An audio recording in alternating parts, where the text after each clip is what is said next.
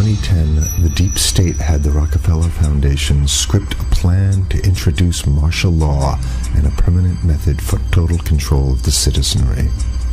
In this plan that they disguised as an academic scenario, as they called it, the method they would use to gain complete prison-like control of the entire population was to infect them with a devastating biological pandemic, and then, under the guise of protecting us from this threat, they would be free to implement their final solution, a prison state.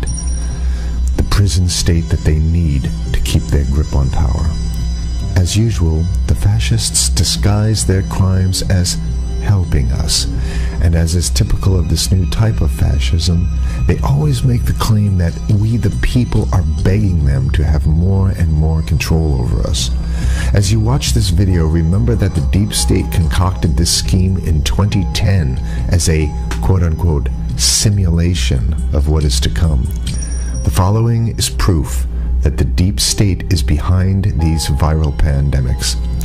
Absolutely positively, pandemics are now the tool of choice for the fascists, known as the deep state, and the private contractors that they contract these pandemics out to. For the deep state, to make an international pandemic isn't even a high-tech operation, it's a no-tech operation. It's easy. A simple vial of Ebola, SARS, MERS, Spanish flu, or coronavirus, or whatever they come up with in their secret bioweapons lab, is all they need to bring the world into their total control. The only thing you have to remember is if they can do it, they will do it, which means they already have done it.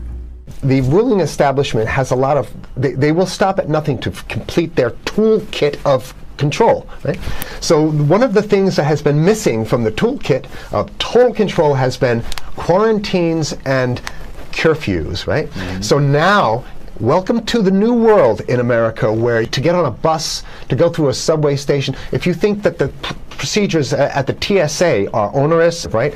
Guess this is coming to a bus depot near you. It's a more invasive way, and the ruling class needs this because, let me say, if the ruling class ever saw wide-scale civil unrest, you'd see an Ebola outbreak in America right away. Okay, so this is, what you see is that Ebola is another tool in the toolbox of the ruling class control. Yeah, to keep down absolutely, repression. Positively, 100%. This is a tool. Right. Ebola doesn't just magically start spreading. Mm-hmm. And then we have this doctors that come back here. The white people, of course, live.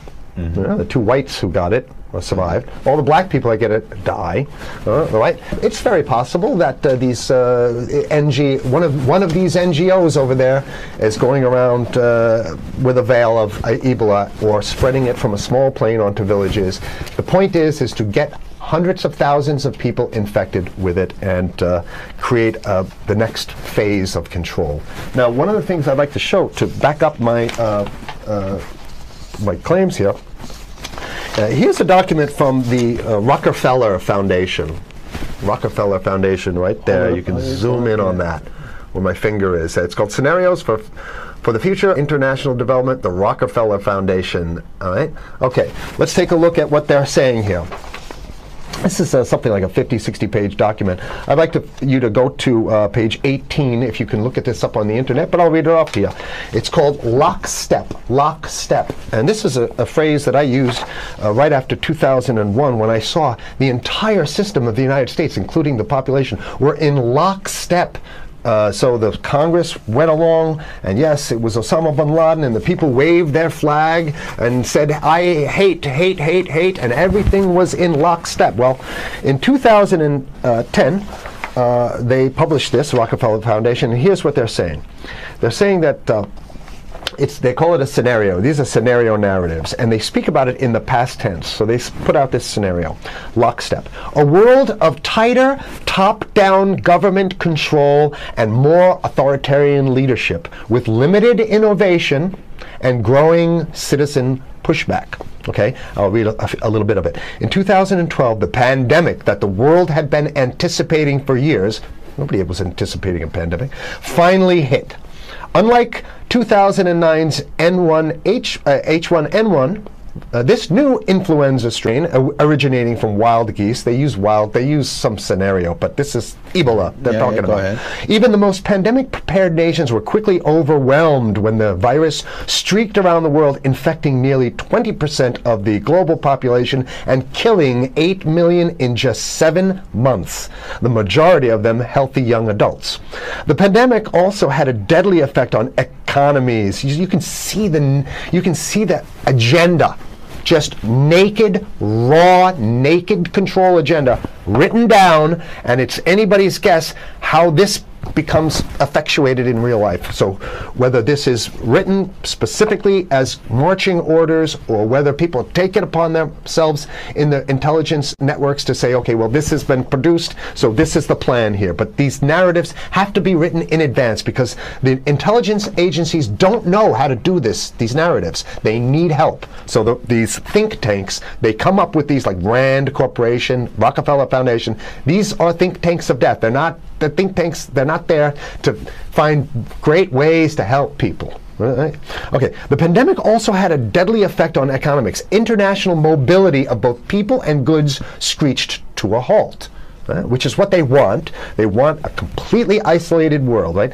Debilitating industries like tourism and breaking global supply chains. Well, of course they want tourism stopped because they're not in the tourism business, and they want you at home in your house in front of the TV. Then they got you because once you watch the TV, they own your soul. Even locally. Wait a second, we're on television. I mean commercial television, let's say. National. Even locally, normally bustling shops and offices sat empty for months. Okay, so I love how they talk about it in the past tense in 2010. Right?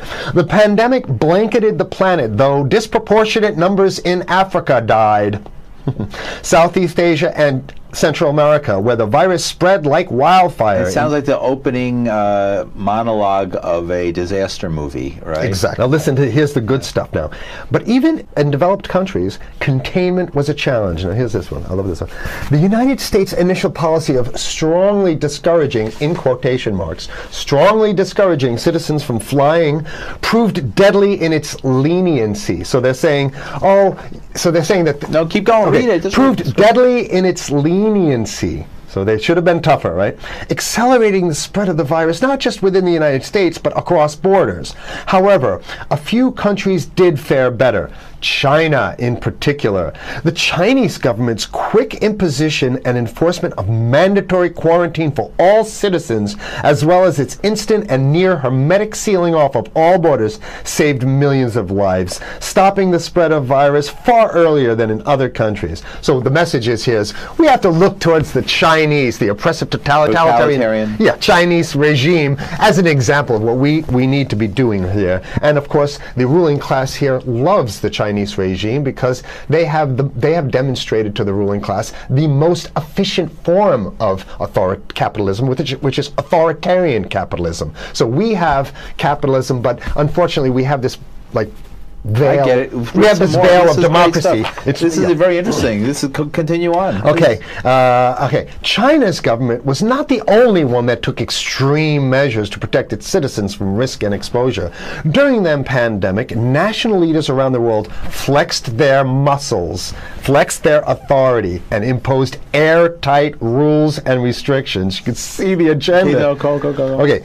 From the mandatory wearing of face masks to body temperature checks at the entries to communal spaces like that's what's happening right now. Yeah, but soon it's going to be like body. It'll be at the subway. Yeah, well, is that what you're saying? We'll be going through this in the to get on the buses and the subway, absolutely, things positively. like that. And what this means though is don't think about having a cigarette, a joint on you, or I mean, basically you can't.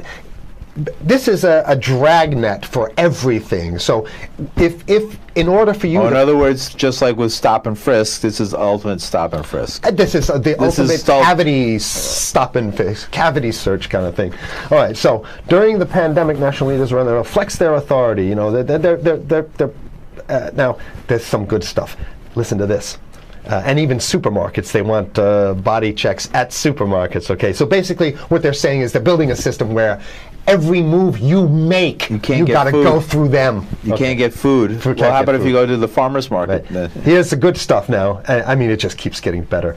Even after the pandemic faded, this more authoritarian control and oversight of citizens and their activities stuck and even intensified. That's the whole point. So they're going to get rid of... Did that happen already with 9/11? Of course. 9/11 was how many, 14 years ago, and we still have all these draconian so rules. So they're going to put the body cavity USA searches Patriot and all that. That's right. So in order to get to a supermarket, you got to have a body cavity search, and then when there's no more Ebola, well, you know what? We kind of like this way because we have a complete infrastructure of a control grid. In order to protect themselves from the spread of increasingly global problems, from pandemics and national terrorism to environmental crisis and rising poverty, leaders around the world took a firmer grip on power. Well, what the hell would rising poverty have anything to do with imposing strict citizen controls with face masks? So they're very sloppy stuff here. At first, the notion of a more controlled world gained wide acceptance and approval. I'm sorry.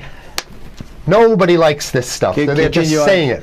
No, I have to provide analysis. We only have 5 minutes left, so that's. Oh my God. Okay. Citizens willingly gave up some of their sovereignty and their privacy to more paternalistic states in exchange for greater safety and stability. I mean, that's just a complete naked contradiction to the famous saying that if you think you're going to give up a little bit of security, I mean, if you're going to give up your freedom for security, you're going to get neither. That's the long-standing thing. And here what they're doing is they're not even ashamed or embarrassed to absolutely say the exact opposite. They're saying, yes, we all want to give up our privacy and sovereignty for more stability and security and stability. So you don't get that. When you give it up like that, you get the shaft. Can you show us the cover again of what you were just reading? One more time, and then I have two more documents. Right, this is what we were reading here, and just zoom in a little bit so folks can see it. He'll zoom in, don't worry, you can relax. All right. And scenarios for the future of technology and international development. Okay, now I have two more documents. Keep it zoomed. We have the National Security Memorandum of December 10th, 1974. This is Henry Kissinger's brainchild. The National Security Memorandum number 200. You can look that up on your internet.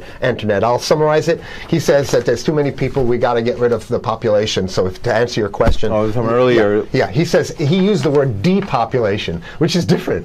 Depopulation means killing people that already exist, and it's to get the minerals, because we need the minerals. And here's another one.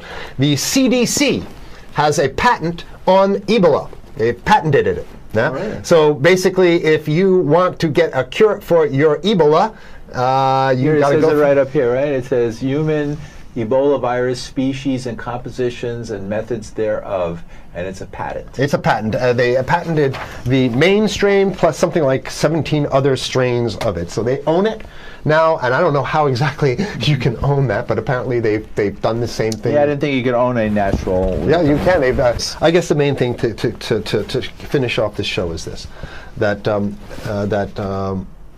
they want to get more control, more and it's going to be curfews and quarantines. So what I'm saying is that unless the American people start to get some new way to revolt, a new way to organize, new way to protest, unless we can break through the apathy, because that's what we have here, then it's going to be a slave state here. The ruling class doesn't seem to have too much resistance. They're getting everything on their Christmas shopping list, and they've been wanting quarantines and curfews for a long time. Now they got it. And if you want to live in a world where you're tricked into all this stuff because it's for your safety, right? And if you want to have a probe and make sure you got to check your pockets, make sure you don't have anything incriminating on you before you go out, and when you step out of your house, you want some police there to monitor and see what you're doing. If that's the world you want to live in, be apathetic, don't do anything. You're going to get that world very soon. It's coming your way, definitely. Mm-hmm. Yeah. So what should people do? What's the hope? You have 30 seconds. To wake up, learn about it, and go fight these bastards in Washington. They're easy to beat. If we can just organize, we can beat them. It's simple. They're weak, and there's so few of them.